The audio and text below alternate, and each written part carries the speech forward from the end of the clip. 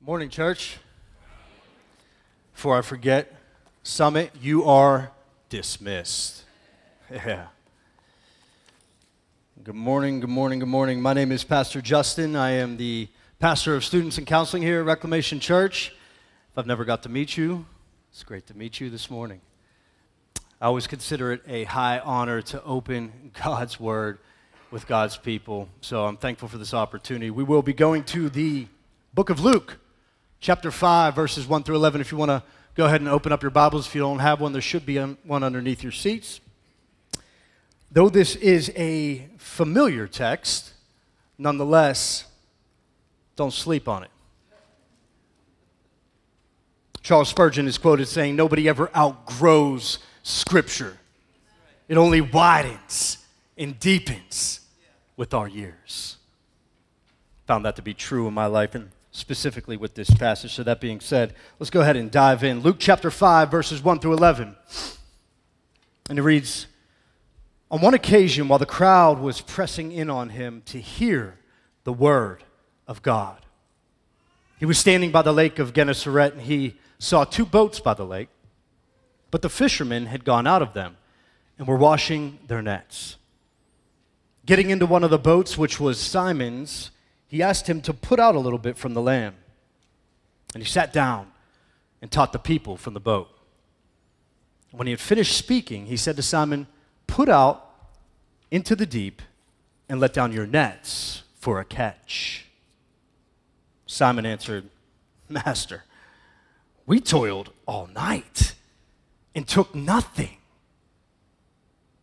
But at your word, I'll let down the nets.' When they had done this, they enclosed a large number of fish, and their nets were breaking.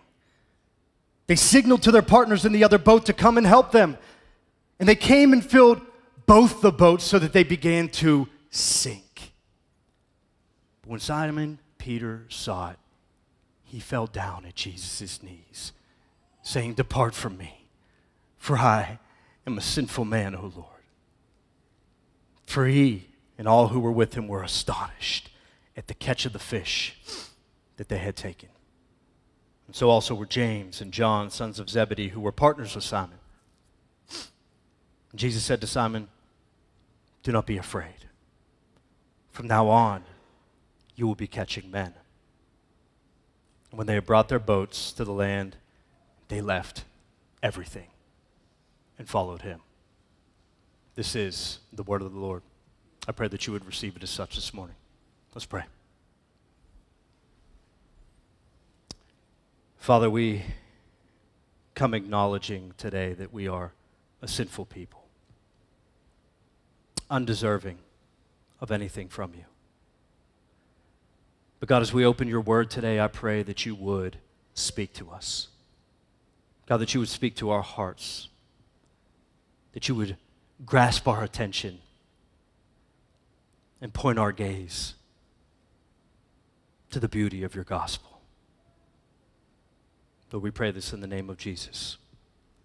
Amen. Amen. The title of today's message is Caught by the Catcher of Catchers. In opening, I'd like to show you a painting. The painting on the screen behind me is entitled "Wanderer Above the Sea Fog." The painting is by Caspar David Friedrich. He's a 19th century German artist. And the painting is of a breathtaking landscape of rising fog among the valley with the mountain ranges off in the distance, and a man standing on the precipice of a rock formation, looking out over this awe-inspiring scenery. The landscape is truly overwhelming, and much can be said about it, yet there's this man who's in the way that we must vicariously view the scenery through. Who is this man, and what is he doing at the top of this mountain range? Those and many other questions can be asked, but this compositional device is not uncommon for a Friedrich painting. It's commonly referred to as a Röntgen figure, which means a figure seen from behind. The rucking figure here has a noble stance. The way he's dressed, his hair, his cane, all these little details alert us to the fact that we're going to have to identify with this man before we can identify with the meaning of the painting through the painter. There are many things to be said about the man on the mountain. Many people have theories of who this man was. But I'm sure you didn't come here to talk about a painting this morning, right? Nonetheless, I'd like to invite you to view the scriptures through Luke's rucking figure this morning. Because there's all types of imagery that can be associated with this scripture, and these things are beautiful and exciting. But sometimes I think that we can dive so deeply into the imagery that we romanticize things and we miss the experience. We miss the struggle. We miss the humanity of our rucking figure, Peter. So if you're willing, let's zoom in and attempt to experience the awe-inspiring landscape of Jesus through the life and the eyes of Peter. And then we will end with some application for our own lives. For starters, we must acknowledge that Luke's gospel is certainly a unique account. Luke, as we come to know in the book of Acts, which is volume 2 of his works, is a physician by vocation, but a historian in his writing style. His intention in writing his account seemed to be a little different than the other gospel writers, and we're confronted with this immediately upon reading his introduction. We see that Luke spells it out for us. His intention is to write an orderly account for a man named Theophilus. We're not exactly sure who Theophilus was, but many have speculated that he was a high-ranking official in the Roman army, came to faith, and wanted to hear more about this Jesus guy and the events that took place in his life. This would have been important for Greeks in Luke's time to have an orderly account, preferably chronological order. This is what their historians did. They researched, obtained sources, and put everything into a neat, unfolding catalog for their readers to experience for themselves. And as I stated, this is not necessarily the priority of the other gospel writers. The reason I keep bringing this up is due to our story here today. Many have assumed that because of the ordering of Mark's account that this is Jesus' first encounter with Simon Peter. But according to Luke's orderly account, our assumptions would be wrong. We see that this incident at the shores of Gennesaret followed Jesus' baptism in chapter 3, verse 21. We see that it follows his temptation in chapter 4, verses 1 through 12. And then, at the end of chapter 4, we see that Jesus has a brief solo mission where he taught in the temple as well as performed some radical miracles, including the casting out of demons and the healing of many people. In chapter 4, 38 through 39, Luke tells us that during this brief solo mission in Capernaum, Jesus makes a pit stop to Peter's house and heals his mother-in-law of a high fever, and she immediately gets up and begins to serve him like nothing ever happened. After this, Luke tells us in chapter 4, verse 42, that Jesus' fame had spread all throughout Galilee, to the point that he had to escape into a desolate spot because people were trying to corner him, trying to keep him from leaving. They had witnessed him do miracles in his powerful teaching, and they wanted more. So once again, though it appears that Jesus just walks up and hijacks Peter's boat without any initial introduction, this simply would not have been the case, according to Luke. Peter would have heard of Jesus. He would have seen him already at work firsthand prior to this scene. And obviously, so did the crowds of people along the way. This brings us to Luke chapter 5, verse 1, where Jesus finds himself surrounded by an eager mob on the shore. Luke tells us they were pressing in on him to hear the word of God. Wouldn't that be a sight to see? And just as it begins to get too close for comfort, boom! Jesus sees two boats. One happens to be Peter's. Jesus decides he's going to sequester him and his services for the afternoon. Now, Luke tells us that Peter and the others had just got back in from a long night of unfruitful fishing. And they were literally in the process of packing up to go home. Verse 2 tells us that they were washing their nets. I'd like to take a moment to hop into the psyche of our rucking figure, Peter, here, just for a moment, because it's very easy to read past this scene due to Luke's few words, but there's a lot to unpack here, at least in my mind. If we put ourselves in Peter's shoes, he just spent somewhere around 8 hours, give or take, on his boat, literally just got in. In this place and time period, they fished at night, mainly because they used these massive 3-layered weighted nets that would be extremely visible during the day. So to catch the fish off guard and to get the fish caught in the net without being able to get out, they fished at night. But though Peter and his crew were in the right place at the right time with the right technique, they didn't catch a thing. They more than likely docked their boats that morning feeling pretty defeated, feeling as though they probably wasted their whole night, physically, mentally tired from the process of casting these heavy nets and reeling them back in over and over and over again with no catch.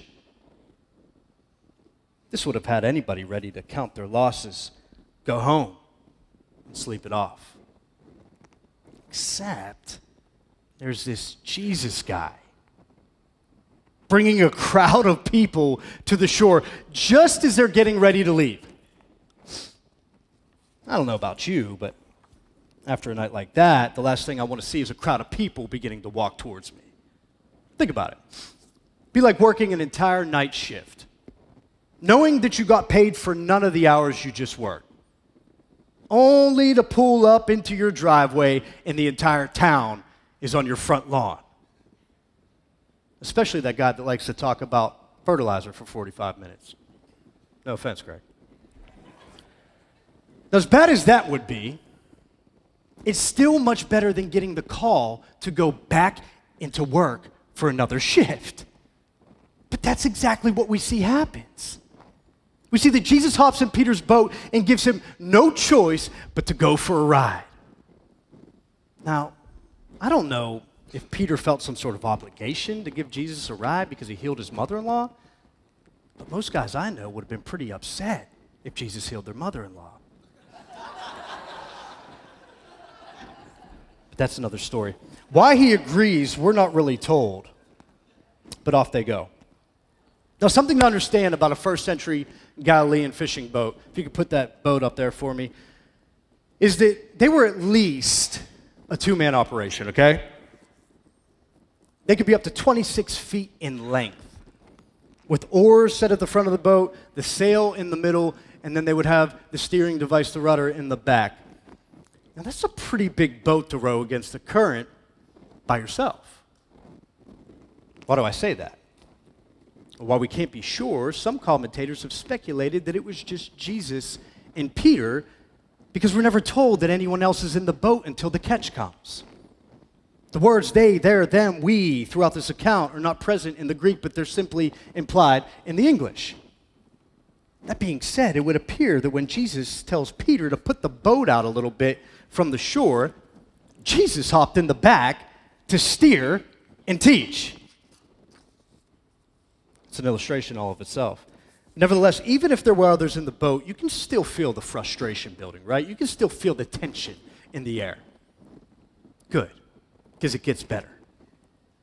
Jesus finishes up his teaching from his recently hijacked sea pulpit, which I'm sure Peter's hoping is finally his opportunity to dip out, right? But Jesus makes one last request. Verse 4. Here's my paraphrase.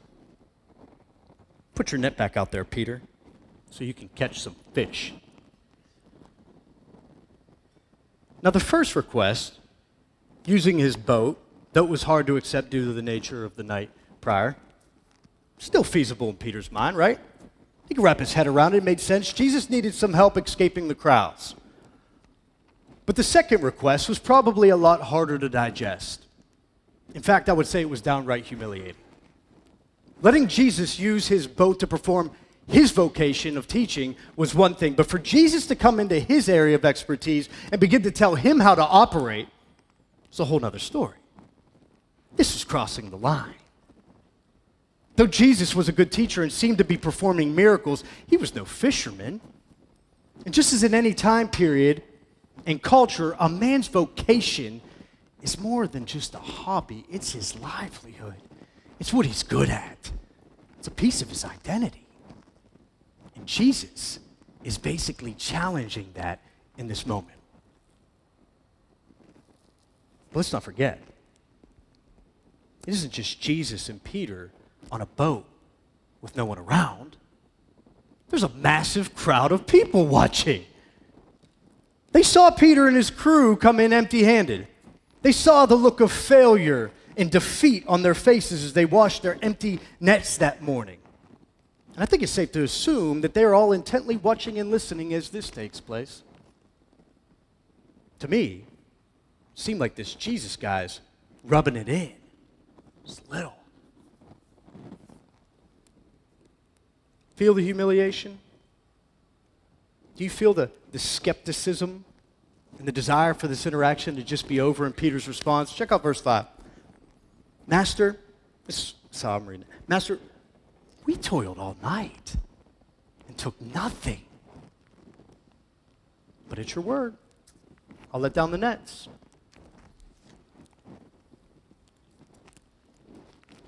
You ever do something just to shut somebody up? Like, you know it's not going to work. You're like, sure, I'll humor you, right? If you have kids, I'm sure you do it quite often. I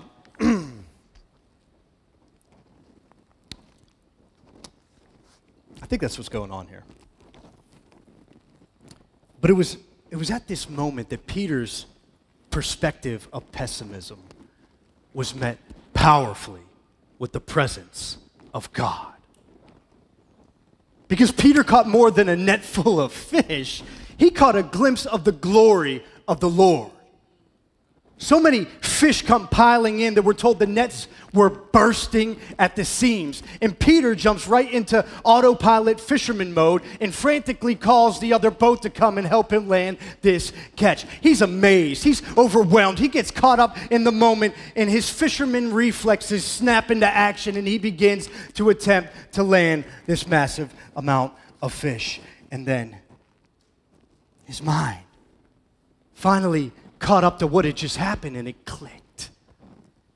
And we see this filthy fisherman begin to fluently quote Scripture. If you look at verse 8, we see that Peter falls on his face and begins to echo a sentiment from a very well-known passage of Scripture, Isaiah 6.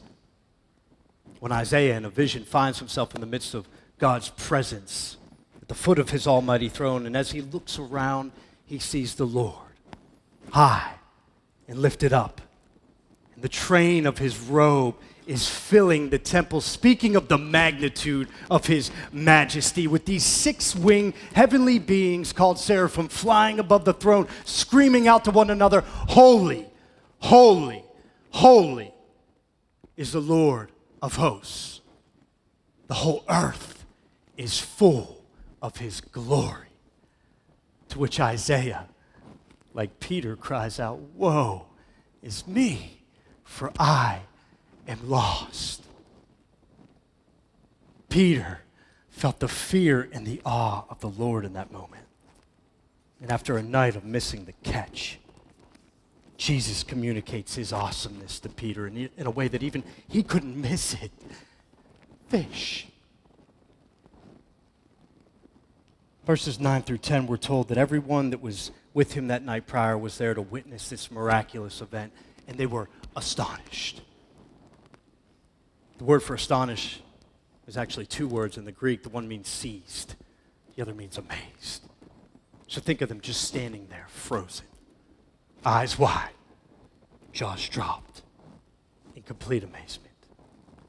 And Jesus then looks down at Peter on his knees and in fear and trembling over his sinfulness. Instead of casting condemnation on Peter, Jesus tells him to fear not, that he's going to be transforming his vocation from catching fish to catching people. The wanderer and the sea fog, Luke 5, these all remind me of a story I've heard from when our church was in its early days.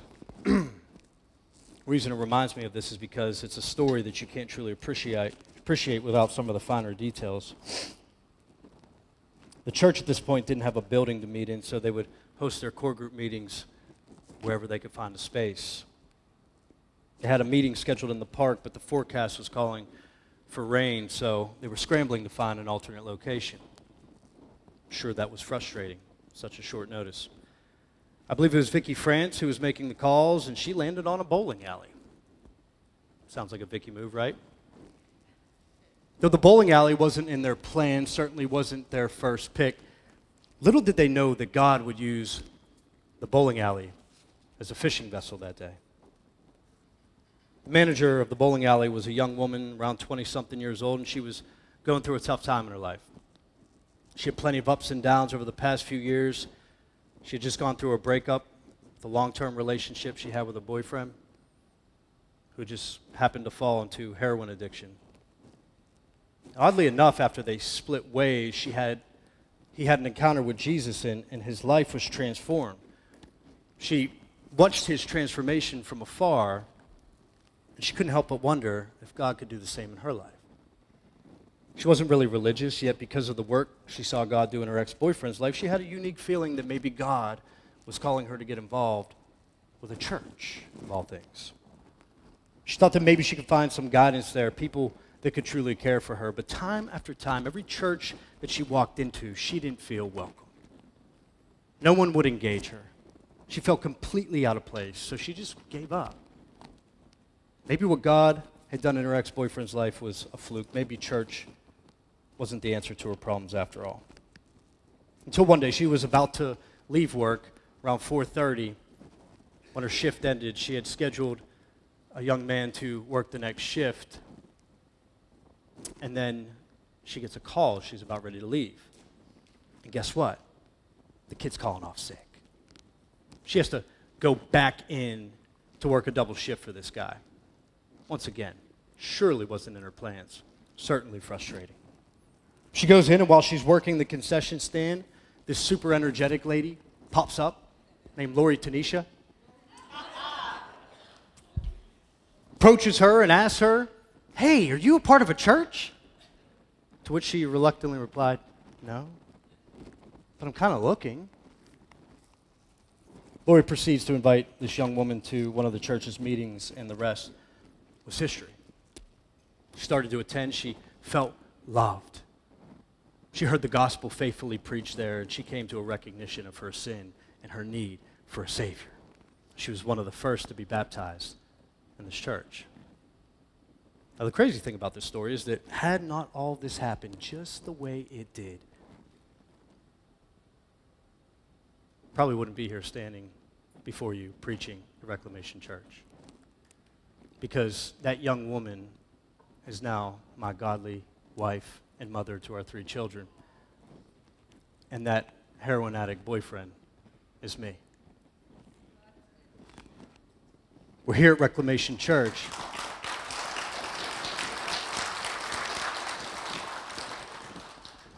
We're here at Reclamation Church all because Jesus got in the way of everybody's plans.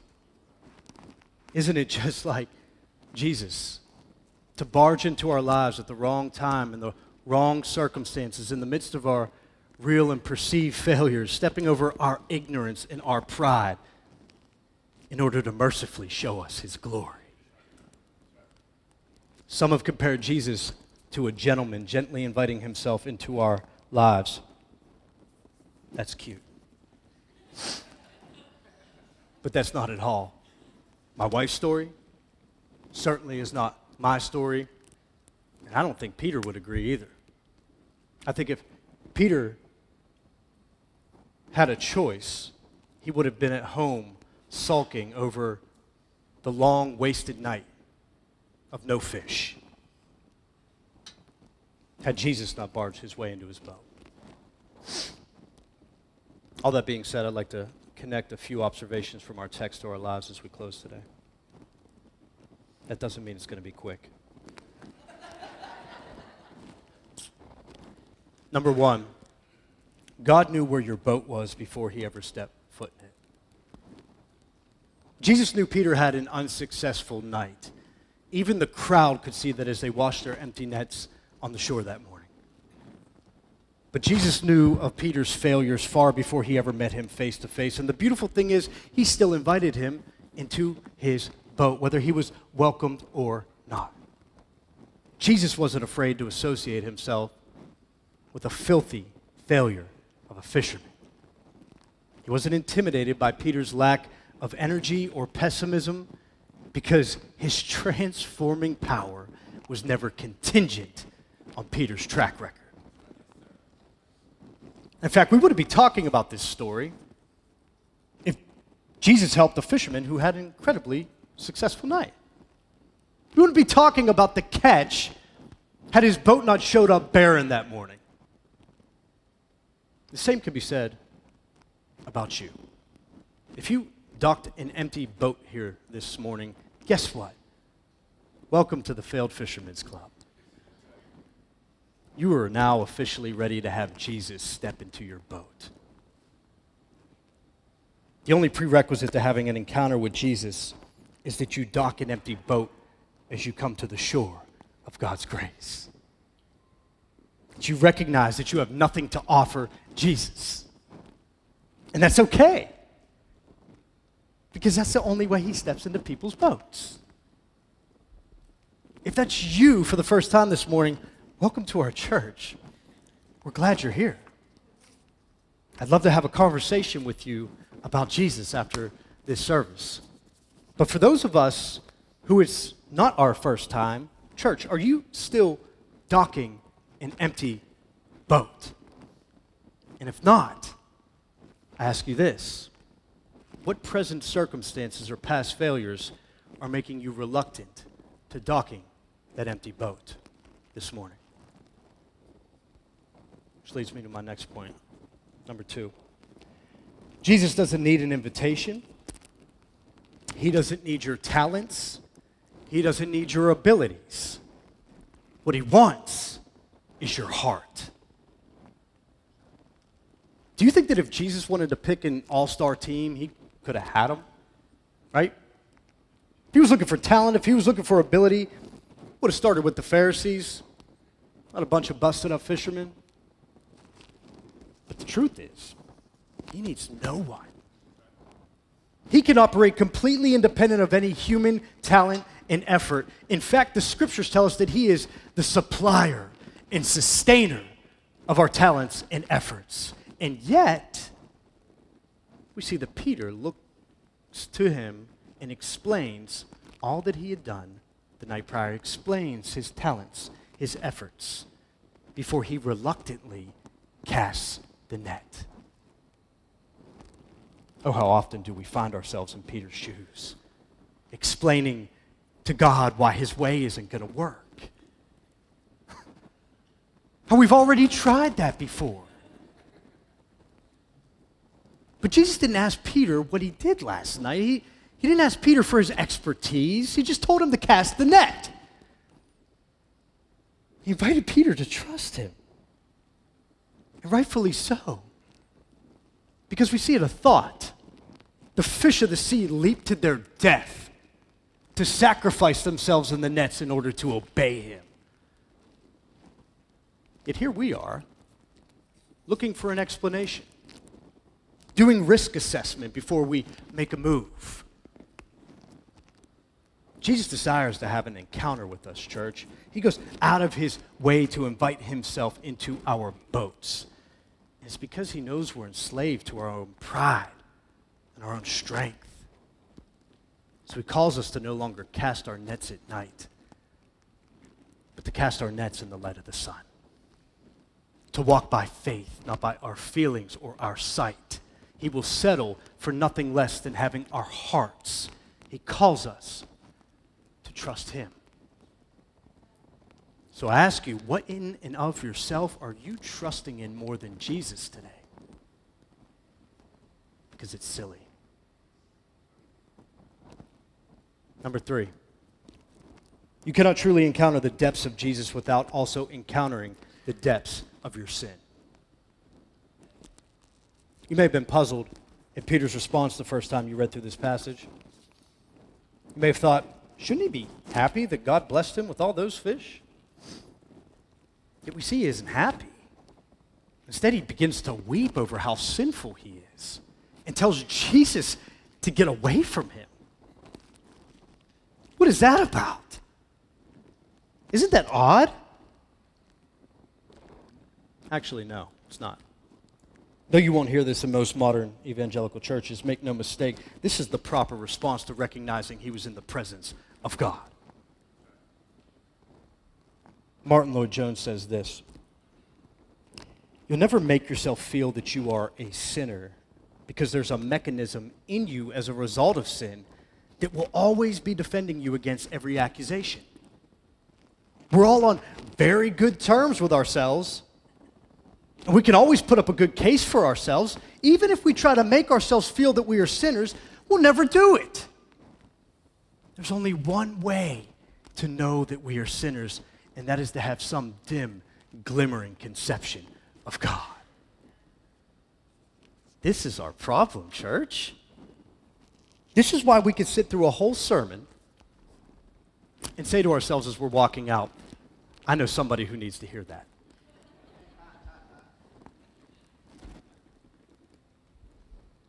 You! Yeah, you need to hear it. I need to hear it.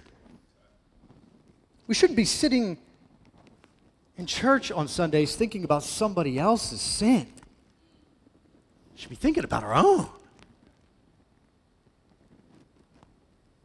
People who encounter God in the Bible are made painfully aware that they have no business being anywhere near him. It's why Adam and Eve hid in the garden after they sinned.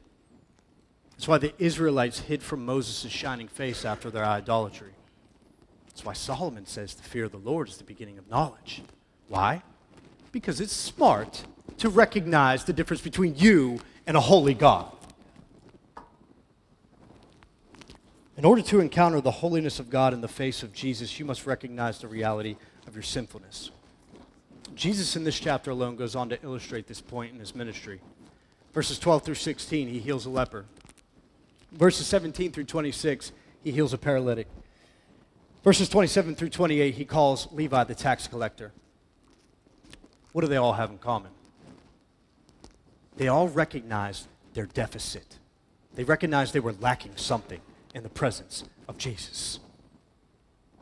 People who have it all together, or at least people who think they do, don't approach Jesus like this. They don't walk in repentance, as Tim was saying. We see this in verse 29 through 32, while Jesus is sitting at the table with a crew of tax collectors. The Pharisees show up with a complete lack of reverence or desire for Jesus. Listen to their question. They ask, why do you eat and drink with tax collectors and sinners? You see the problem?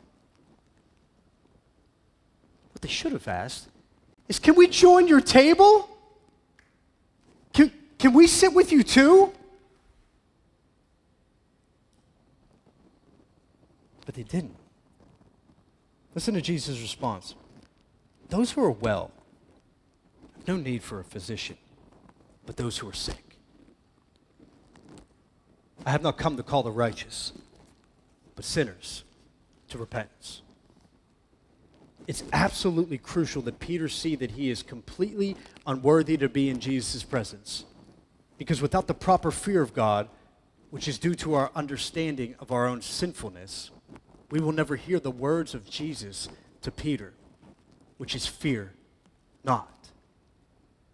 You cannot be comforted in your fear if you don't fear him. You cannot be healed of your sickness if you ignore your symptoms. You cannot be forgiven of your sins if you think that you're righteous. The truth is that we are all sick and sinful and should be in fear. We should respond to Jesus like Peter. And if we do, there's good news. Jesus says, fear not. I have paid your restitution. I've come to make you new. But this is not just the gospel for beginners, ladies and gentlemen. This should be ongoing. It is repentance that keeps us close to God without fear, not denial of sin, and certainly not perfection.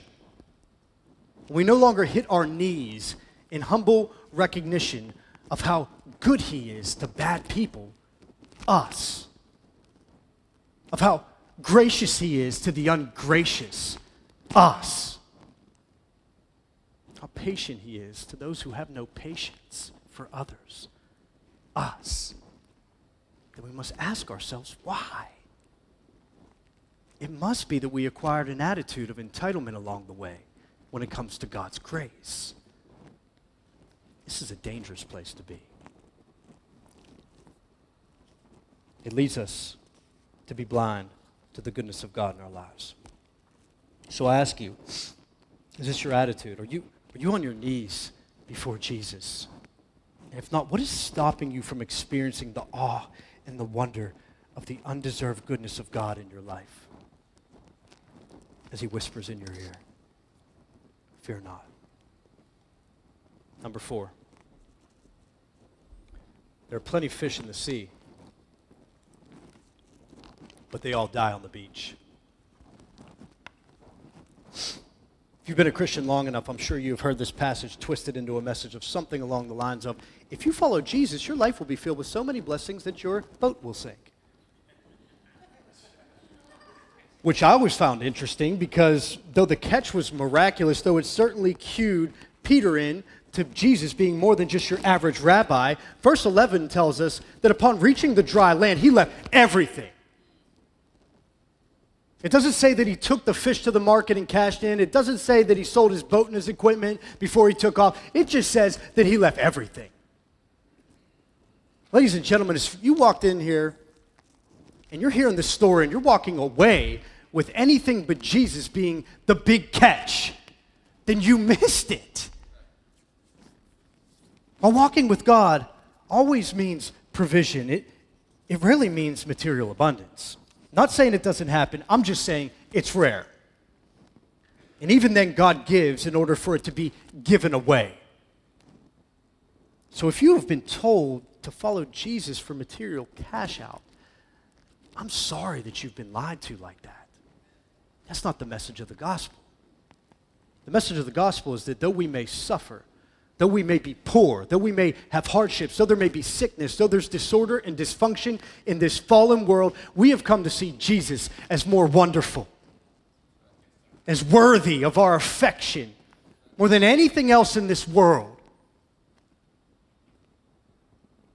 Because we've come to believe that Jesus died to pay for our sins. Jesus gave the powers of darkness their final notice, and that Jesus will one day come back and set it all straight. Then we will have new bodies that don't get sick. Then we will have riches that never fade. Then we will live in a new creation that is void of sin and Satan. But for now, we know the sufferings we endure pale in comparison to the glory that will be revealed when he comes back. That's the gospel. For now, we echo Peter's actions and Paul's words. We consider everything a loss because of the surpassing worth of knowing Christ Jesus our Lord, for whose sake we have lost all things. We consider them garbage. Love it. Why? So that we may gain Christ. This is what caused Peter to leave the catch and go to the cross. Do you think he was counting fish as he hung on a cross upside down at the end of his life? No, sir.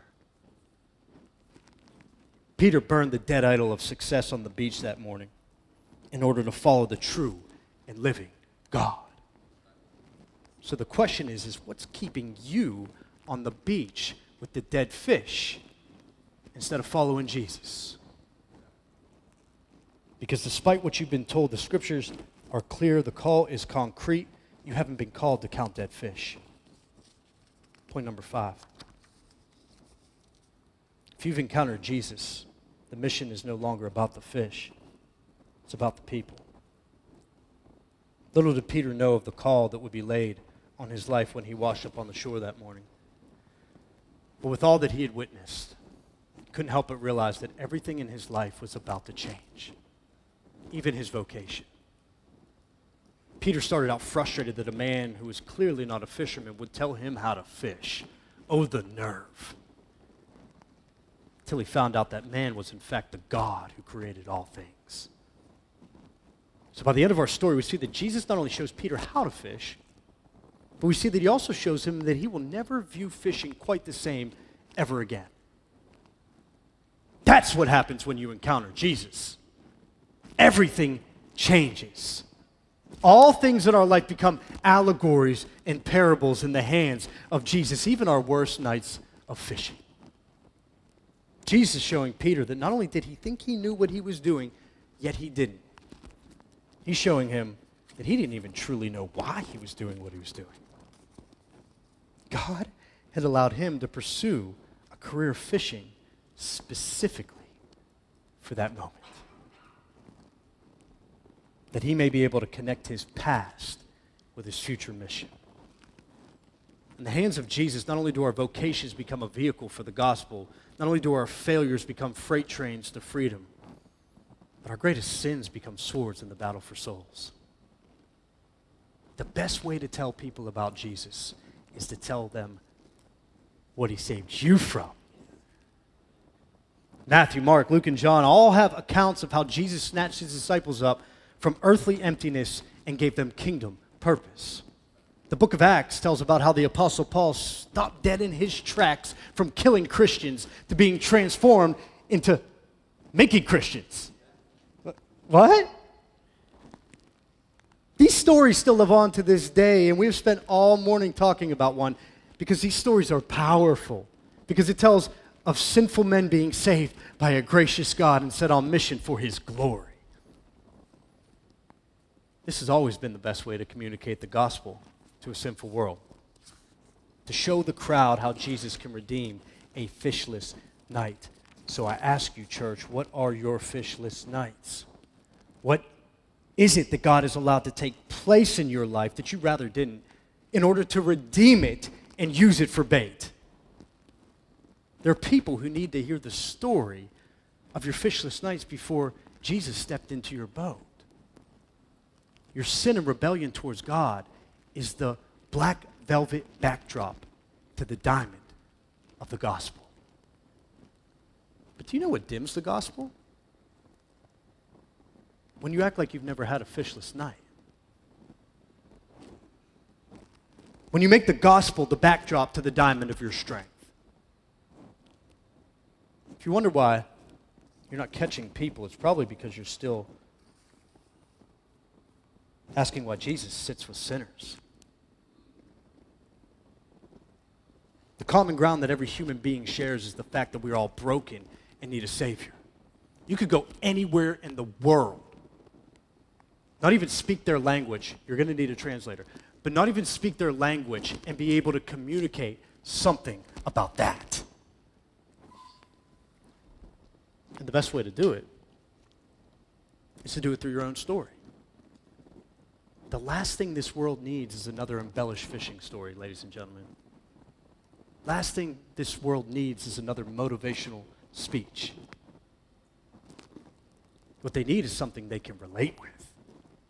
And that's the gospel in our testimonies.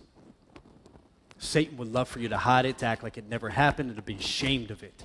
But God would love to take it and transform it into bait. For the glory of the King of Kings, the Lord of Lords, and the catcher of catchers. Reclamation Church, I challenge you to be on mission and bring people into the kingdom of God. Let's pray. Father, we come to you this morning acknowledging that we don't deserve to be in your presence. Acknowledging that we, over and over again, try to tell you how to fish. Lord, I pray that you would mold our hearts so that we would begin to trust more and more in you and less in ourselves. Lord, thank you that you take our ashes and make something beautiful out of them. That there's nothing that is lost in view of the gospel. The gospel that tells us that the death of your Son was used as a vehicle for our salvation. Allow that to motivate us whenever we feel trampled, whenever we feel defeated, whenever we feel like Satan is winning. God, allow us to remember the gospel. Thank you for your Son who died for a wretch like me. God, help us to use these magnificent stories of you catching us to catch others. Help us to be on mission. Help us to see the needs around us. Help us to engage our neighbors, all for your glory. We pray this in Jesus' name. Amen. Amen. Church, grateful to be with you this morning. I pray that you would be on mission for the Lord as you go out today, and know that you are loved.